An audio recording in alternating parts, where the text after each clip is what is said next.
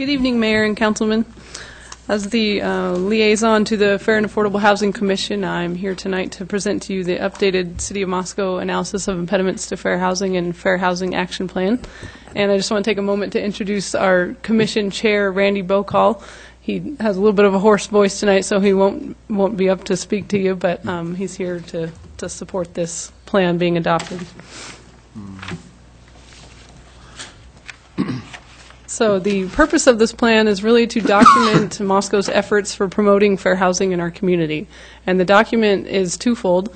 It first describes the process that the Commission went through to analyze our community's housing practices, policies, procedures, and plans that we currently have to see if there is any existing impediments to the provision of fair housing. And then the second part is to document action items that the Commission created to address any of those identified impediments. And this enables the Fair Housing Commission to direct their efforts for the next couple of years. Additionally, the document will fulfill requirements of the U.S. Department of Housing and Urban Development, or HUD.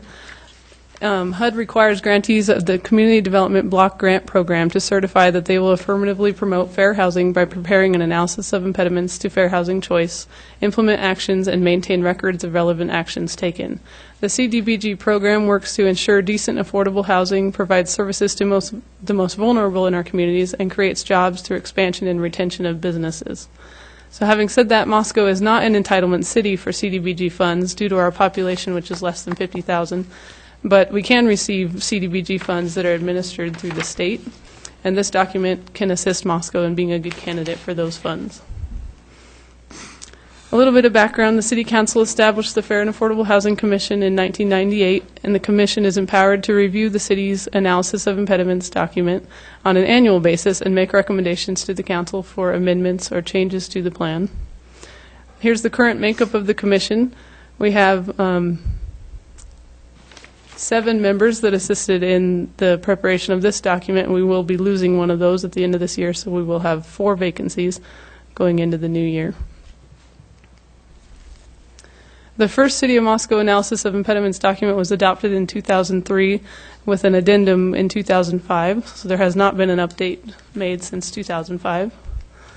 And the work began on this updated plan in 2013. That work involved contracting with the University of Idaho Geography Department to conduct a mailed survey to assist us in identifying any impediments within the private sector. And then the Commission co-sponsored 3 different events to learn from citizens any issues that they're having with fair housing in our community. So those involved co-sponsoring a social justice forum with the Human Rights Commission, the fair housing training with the Intermountain Fair Housing Council, and a co-sponsoring tenant and landlord workshops on the University of Idaho campus with ASUI. And then in addition, the Commission reviewed all city codes, policies, and plans, again, to just see if there was any existing impediments within those documents. The survey that I mentioned that the U of I assisted us with was conducted in March of 2014. There were 400 surveys that were mailed and 87 that were completed and returned, and that provided a 22% response rate. Then we emailed the survey to 1,995 students, and we had just 68 emailed online surveys completed, which was a 3% response for the online survey. So combining those together, the overall response rate was just 6%, which really was not a valid response for the survey. Of those who did respond, we had a very little diversity in terms of race, nationality, and sexual orientation. The survey included demographic questions, income questions, household and familial status, and then collected data on renters versus homeowners separately, and students as well. And the respondents ranked factors that limit their choice and influence their choice of housing in Moscow. There were no major impediments or forms of discrimination as prohibited by the Fair Housing Act that were made apparent from the survey results. There was an identified perception of housing discrimination among respondents who indicated that they have never personally felt discriminated against. And so 21% of the respondents indicated that they think there's a housing discrimination problem in Moscow, but when asked if they personally have been discriminated against, they said no. And then there was a perception of income discrimination that came out of the results. and that being that the most significant limiting factor for the choice of housing was income. And it appeared that there was a rent-to-income ratio that reaches the housing cost burden levels for 55% of the responding renters. Due to the low response rate and the lack of diversity among the respondents, it doesn't really allow for any strong general conclusions regarding the presence of discrimination in our community, and the housing cost burden levels, it's hard to strongly say that that's a real concern due to our lack of response.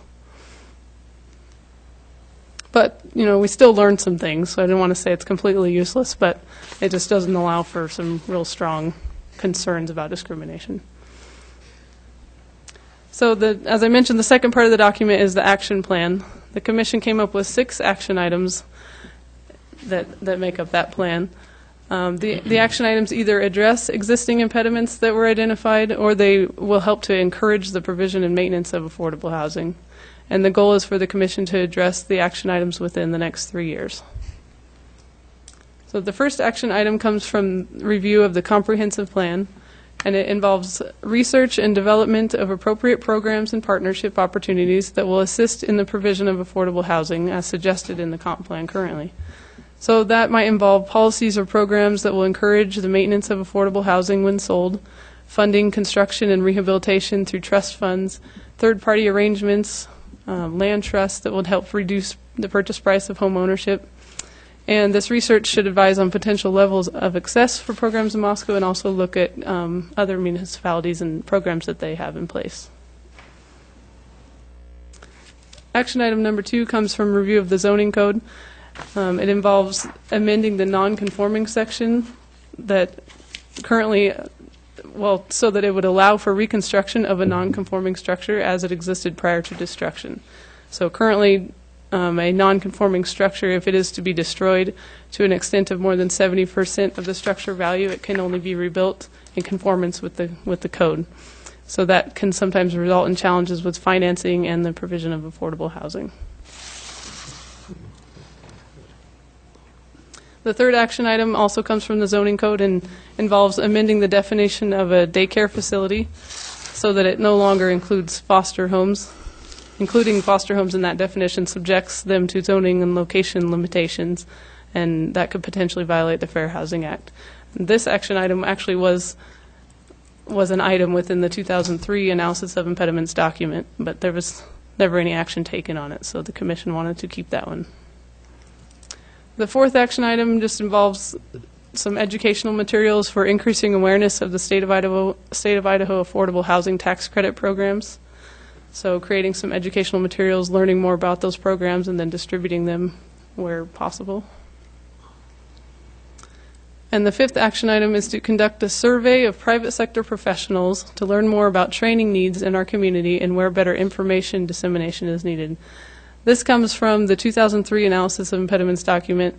There was a lengthy description of a survey that was conducted of all private sector housing professionals, and to learn from them what kind of training they needed, or what could help them, what kind of training they could use to better help them provide services in accordance with the Fair Housing Act. And so that hasn't been done since 2001, so it was the Commission's thoughts to update that survey.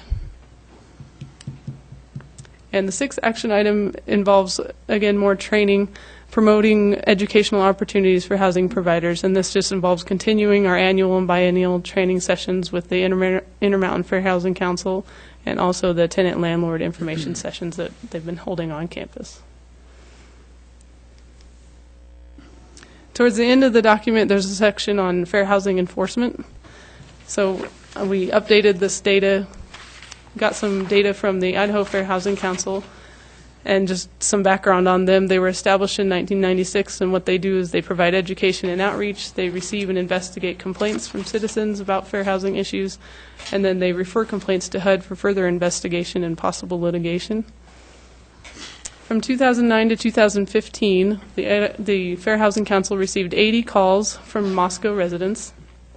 55 of those calls were considered jurisdictional cases, which means that they met the criteria to be a violation of the Fair Housing Act. And 49 of those 55 cases pertain to rental housing, so the majority is rental housing, not ownership. Others, a few were design and construction related, and then a few were related to the sale or purchase of a home. And most of the issues were disability accommodation related, with a few familial status, race, national origin issues. And then so when complaints are received by the Intermountain Fair or the Idaho Fair Housing Council, some of those are passed on then to the state HUD office. And 350 cases were filed with HUD for the state of Idaho for about that same time period, 2010 to 2015. 10 of those came from the city of Moscow, so 2.8% of the total cases. Half of those, so 5 of those cases, were regarding failure to make reasonable accommodations for a disability. So again, kind of the majority is dealing with disability accommodations. And the other half were a mix of discrimination cases based on familial status, race or color, and discriminatory advertising. So just a little bit of data to show where Moscow stands in regard to complaints, fair housing related complaints.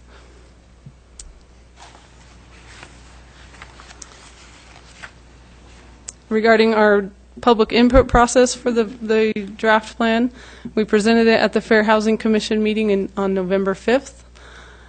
We released a press release and did establish a public comment period for the month of November from the 5th to December 4th. We've received just 2 comments during that time. Those comments were changes were implemented in the plan, and the complete draft was available on the city's webpage during that time. So now we are at the City Council review, and tonight we're requesting adoption of the analysis of impediments and fair housing action plan. And I failed to include the resolution in your packet, but I did put it there before you before the meeting. So we're asking for adoption of that resolution as well. Okay, Wayne, this was in Public Works and Finance as well on the 14th. Did. Becky presented that to us last Monday, and I thought it was quite interesting. There was a couple of things that, one thing that those of us who have been on planning and zoning, we've always been a little bit concerned about, and that is that non-conforming structures with 70% damage not being able to rebuild by right if they're not within the proper zoning area. And a prime example of that is if somebody owns a duplex and that it had been zoned R3 and now it's zoned R2, when you can't have multiple family housing and it burns down or it has 70% damage, they couldn't rebuild it. So that's something that bears discussion. I don't know what the solution is, but there's something that should be done there. And then also, I wasn't even aware that your action item number 3, which a daycare facility, that foster homes fall within that category too. And I was kind of surprised about that. So I think all of these, we felt that all of these bear discussion and looking into them a little bit further. John had a point. Oh, yeah, you mentioned that there were 10 complaints, 5 of them and 5 of them. After reading this, I have no idea what the end result of those complaints were. Yeah, well, in the document, I thought that I had talked about how many of those were conciliated or not. The majority of those have been conciliated by the state HUD office. There's maybe 2, I think, that were still ongoing, being handled. But really, I just put the data out there just to show who handles important complaints about fair housing, and then kind of what Moscow looks like with their complaint numbers. We don't know. Other questions for Becky? And I'm guessing this is Resolution 2015-23. Is that correct? Your Honor, Dan? I would make a motion that we adopt this analysis of impediments to fair housing and fair housing action plan and the accompanying resolution. I second that. Okay, we got a motion by Dan and a second by Art to recommend adoption of the analysis to the Fair and Affordable Housing Action Plan and to also approve Resolution 2015-23. I'll start the roll. John? Aye. Aye. Aye. Aye. Aye. And aye. Okay, thank you, Becky, very much. And Randy, I hope your voice gets better. Happy holidays to you, so you can spread some joy around here in a few days before Christmas. Thank you for coming in.